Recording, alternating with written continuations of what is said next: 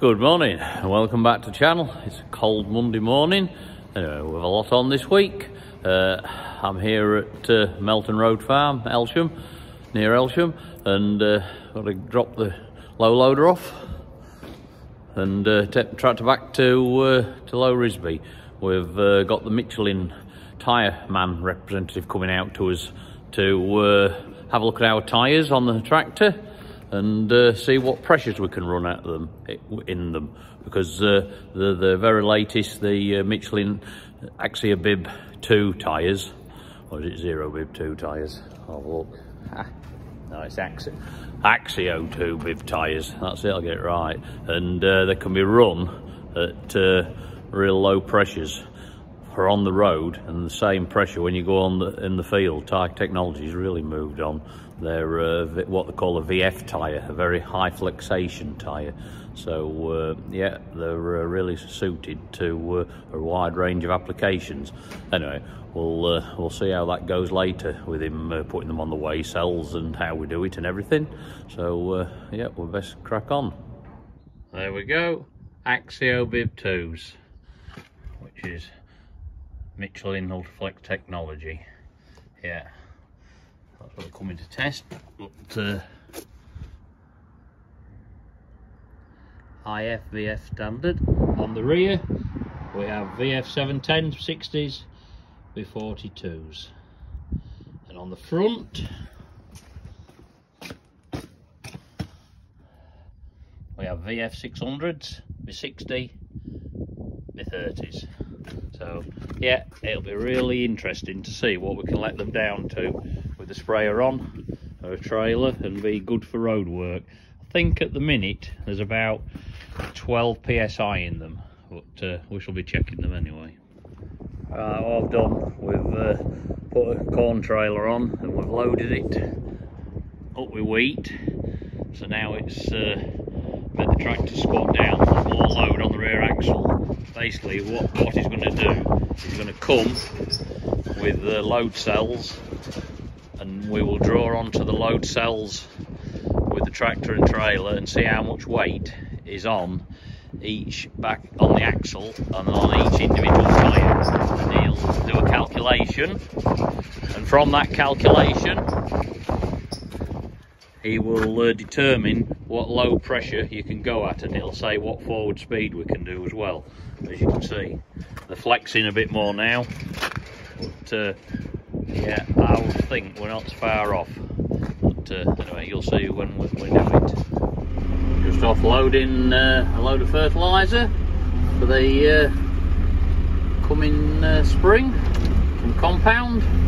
I've also what's in here. This is for the peas. We've got potash.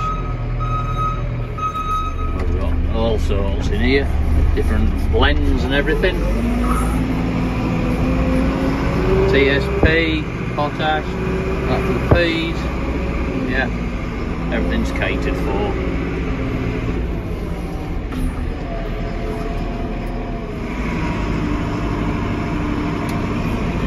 Last one, it's 29 tons brought in total.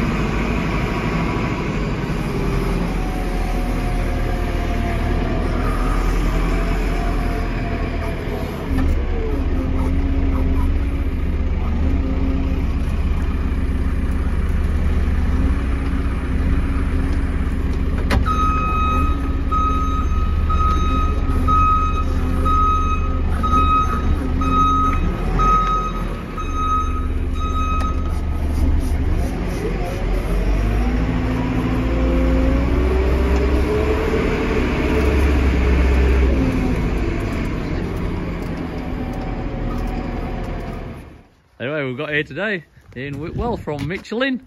Thank you for coming. We've got Ben obviously from P&B's and George from P&B's. So we're going to talk us through what we're going to do now, please. Yeah. We'll go through tyre identification if you want, or we can skip through that. How will we work out the sizing and everything? Yeah, you can do, please. Yeah, no problem. Basically, so that you know that you've got the new technology, you've got the VF in front, which stands for very high flexion. Yeah. The next part is 600, which is in millimeters, which is the actual width of the tyre. But yeah, a lot of people get confused about this because it's not the actual measurement shoulder to shoulder of the lugs. right. Under the European Tyre and Rim Organisation, with the correct weight and pressure, you actually are measuring from bulge to bulge. All right, And yeah, that's that's interesting. why you can get quite a variation in width. Yeah. Because you can go from standard tyre to IF, which is improved flexion, all the way to VF. Yeah. Okay. The next bit is 60, which is the depth there, Yeah. which is a percentage, just to confuse you. So it's a percentage of the width. The R stands for radial construction, and then 30 is the actual rim diameter. Yep. Now, in a lot of cases, that's everything that people are interested in. Yeah. But for a tyre nerd like myself, what the most interesting bit is down here, which is the load index. Okay. Right. So if you look here closely, it's 162D. Yep. So if one of my trusty assistants looks in his data In his book, yeah. which was in section 5 in the new book, which was hard to find,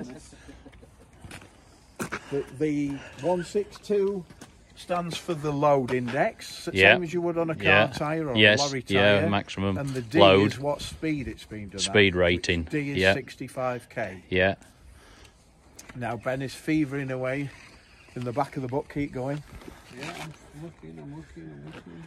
Past all the orange pages. Here we go into the yellow.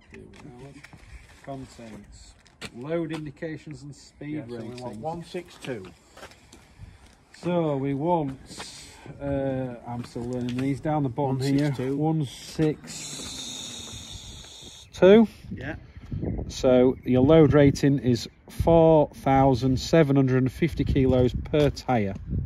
So that's a front tyre that can carry that amount of weight. Yeah. At what PSI is that at then? Now we've got to go back to another page. Yeah, probably 29 PSI. Yeah. Yeah. So. Yeah. That was the one that we just Yeah. looked at on the back. That's a good load. That. So we are on the front, which is a 660 R30. What did we say? 4,000. You go 65k right to the very end. 4,750. 29 PSI. Yeah. Yeah. Spot on. So, Yeah. So the newer design sidewall means that it can go higher than 15 psi, Yeah. which was the same on the Zeo bib, and that's how it can carry higher weights. Loads. Yeah. Okay. So yeah, looking forward to seeing what we can get away with then. So Yeah. what we're going to do now is we're going to get the weigh cells out under each wheel. Yeah. We'll drive them onto the middle of the pad, and we'll get the actual weight so that we can then look in the technical data book, which will transfer it into a recommended pressure for you. Brilliant. Right. Okay. We'll do Spot the on. same on the back as well. Yeah. Right. We'll pull her on then, Charlie. We're just going to drive onto the load cells. See, says, whoop. Stop.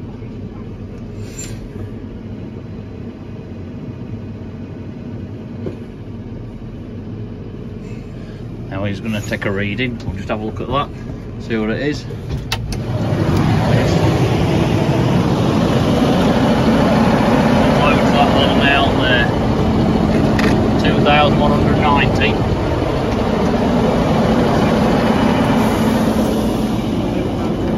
That's running with 1,200 kg weight on the front. So depending on how much breakfast you had this morning, or Yeah, lunch, yeah, lunch, I should yeah. say, My lunch by bag's now. empty now. Now that you've jumped out, that would have put it right up, you see. Right, yeah, definitely, yeah. And my lunch bag's it's empty, so it's got to be a lot left. Yep. So you want the back ones on? Put the Yep. backs on, and then we can refer to the Yeah. technical. Yeah. Thanks, All Ben. right. Yeah. Brilliant.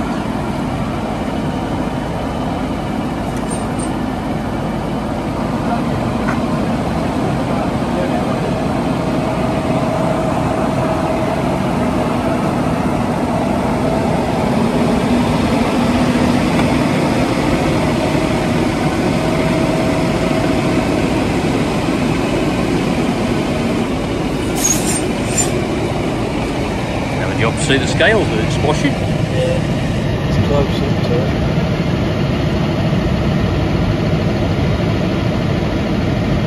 under 4 ton.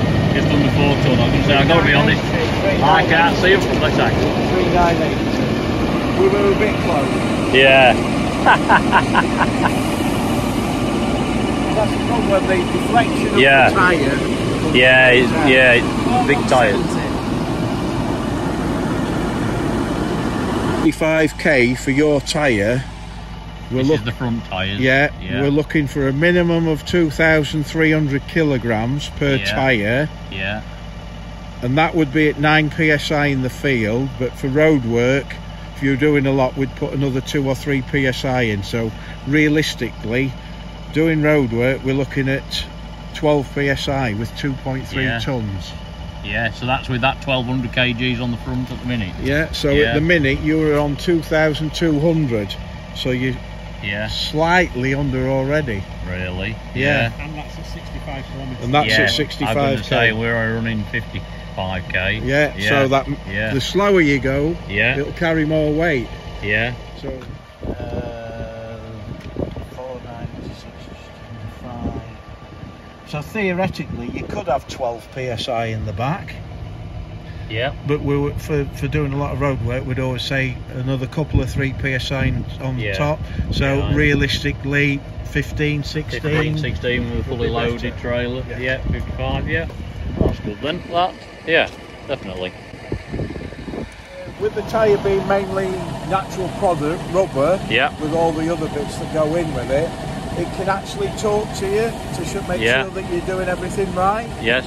So if you're in a draft application, and this is only draft, you need to take special notice of the back side of the tyre. The cleat of the tyre at the base. Yeah. And you should have mild creasing there, a little bit like stretch marks on your skin. Yeah. Okay? It should be the same colour as the rest of the carcass. Yeah. If you've gone a bit too far and you're a bit too low with your pressures, then this mild creasing will turn into deep black cracks. Right. Okay? And that's damaging. Too low pressure. As long as you catch it straight away, it doesn't mean you've got no detriment at all. All you got to do is put maybe 1, it could be 2 psi maximum in, just to and stop then within a day, it'll have gone back to just being a crease. Right. Okay. Yeah. So that's front and back. The other thing is, just to make sure you've got the balance right and that you've got your tyres working properly, is unless it's directly in the sunlight in the summer, put your hand on the side of the tyre and check that the temperature is pretty similar front to back. If one's a lot colder than the other, it's not working right. Then it's either you've got the balance wrong or you need to get the pressures right. Right. Oh, that's interesting. Thank you very much for explaining that. Yep. Remember that. We'll come to use it on heavy draft. Right, we've got to swap over now. We've got the sprayer on. This is what I'm interested in to see now. See what we can let the tyres down to, because I've been running them as there was at 12 psi, but he says I think we'll be able to get them down lower, so we'll see. We weighed the sprayer, and obviously it was lighter than what the trailer was, what I've got on. But yeah, well, I didn't show the workings out because it was the same as before. But anyway, the end result was, if I run the sprayer full, at full capacity, I can get the tyre pressures, or lower the tyre pressures down to 9 psi in the rear and 9 psi in the front. But that's a maximum of 30k on the road. But to be honest, don't go flat out like that on the road, especially if I've a full tank full. And it's very rare I have a crammed full tank like that anyway, so that's good news. Run them at 9 psi and don't create so many ruts, hopefully.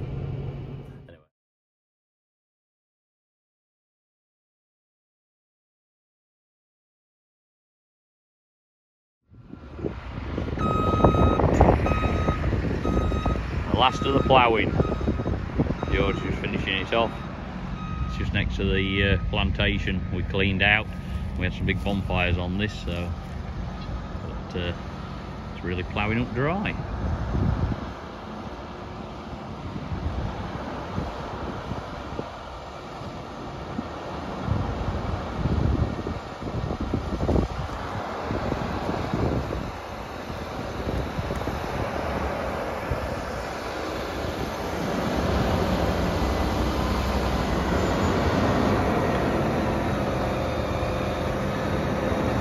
Yeah, looks well.